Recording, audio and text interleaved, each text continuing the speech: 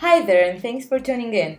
In this 2Performant tutorial, I'm going to show you a general overview of your affiliate program dashboard. In the main page or dashboard, you can see general information regarding your account, like the date of the account creation, the number of clicks received, number of commissions generated, or the overall sales amount.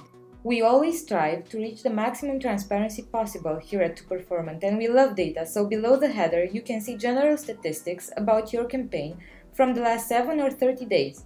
You can view in-depth statistics by going to the Statistics segment of your 2Performant account, which is located in the left sidebar.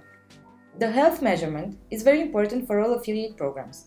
It shows the status of the affiliate program in regards to the financial status of the affiliate program based on the affiliate program history. Green is when the program is doing well financially and it has enough money to cover for commissions. Yellow is when we estimate that the program's balance should last about 10 more days. Orange is when we estimate that the program's balance should last about another week. Red is if the program is in danger of being shut down in the next 3 days. And black if the program is suspended due to lack of funds. Below these indicators, you'll be able to view the most recent notifications from the following categories: conversions, affiliates, or messages. You can quickly access these sections by using the shortcuts available here. May the force of conversions be with you!